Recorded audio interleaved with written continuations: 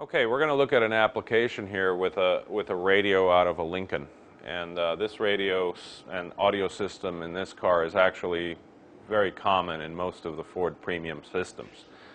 Let's say we didn't know much about it when we started, and we simply grabbed the 4 head unit outputs that come out of this radio because they were easy to find and obvious front and rear speakers. We plug them into the front and rear inputs of our CleanSweep DSP processor, and we attempt a calibration.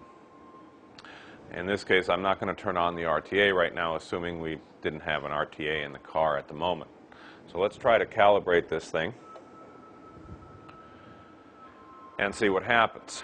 Remember that the CleanSweep needs a full range input in order to calibrate. It needs to have the full band of frequencies from 20 hertz to 20 kilohertz represented within a range of about plus or minus 15 dB in order to be able to do its job.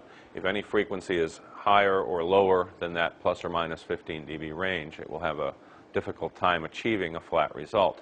The CleanSweep will tell you when it has a problem, and it uses a different series of flashing lights to indicate this problem. As you can see right here, this is exactly what an installer doesn't want to see when he applies a CleanSweep into a system.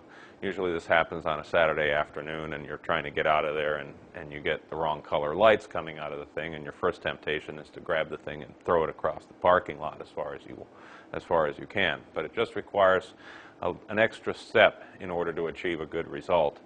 And the CleanSweep is actually telling you why it is having a problem. You'll notice that the front channel indicators are alternating between red and green.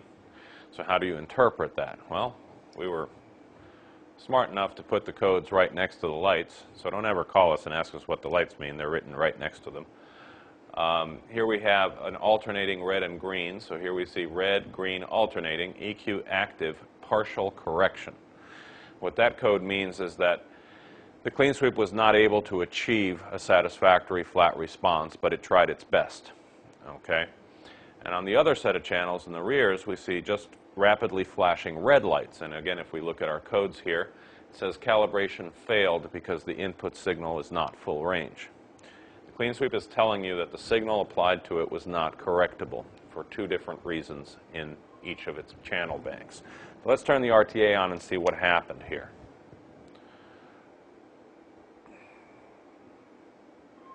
Okay, we are looking at the output of the rear channels at the moment.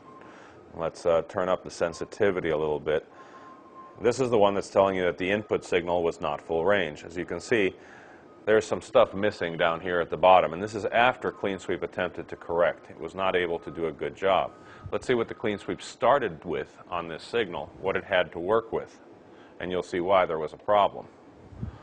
Oh my goodness. Okay, we have a very severe high-pass filter applied at a fairly high frequency in this system. Right around 250 or 300 hertz or so. So all of the information below that frequency is missing from the signal. And the CleanSweep, needing a full range signal, was not able to rescue a corrected response from this input. Okay, once again, I'll show you what the CleanSweep tried to do with it, but the result is not a satisfactory full range flat corrected response. Okay, now let's look at the front channels. In the front channels, we had a different code which told us that partial correction had been achieved. This is the signal we started with. It was still a high-pass signal, meaning that there's a bunch of low-frequency information missing, and it has some EQ in it. Let's see what the CleanSweep was able to rescue from that mess. See, as you can see, the CleanSweep was able to get all the dots on the screen, but it is not a flat response correction. So that's exactly what the code means, that partial correction was achieved, but it wasn't a completely successful calibration. Okay, so what do we do in this situation? Obviously, we have a problem with the signal that's feeding the CleanSweep not being full range. There's something we haven't found in this system that is necessary in order to complete the full audio range.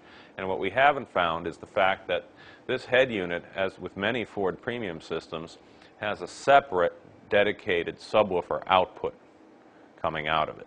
So by not grabbing that low frequency information that's on that subwoofer output and adding it to these front and rear signals, we're not able to achieve full range.